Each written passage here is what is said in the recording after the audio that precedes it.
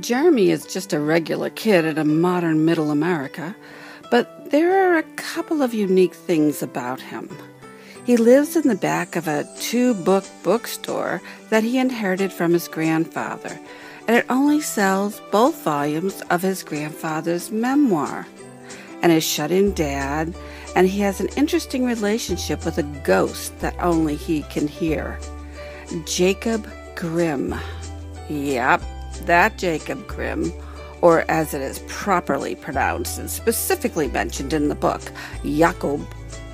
This beautifully follows Jeremy through the tribulations of both regular teenage life and the potential of loss of his home as the bookstore fails, and the life begins to resemble the fairy tales that he loves so much.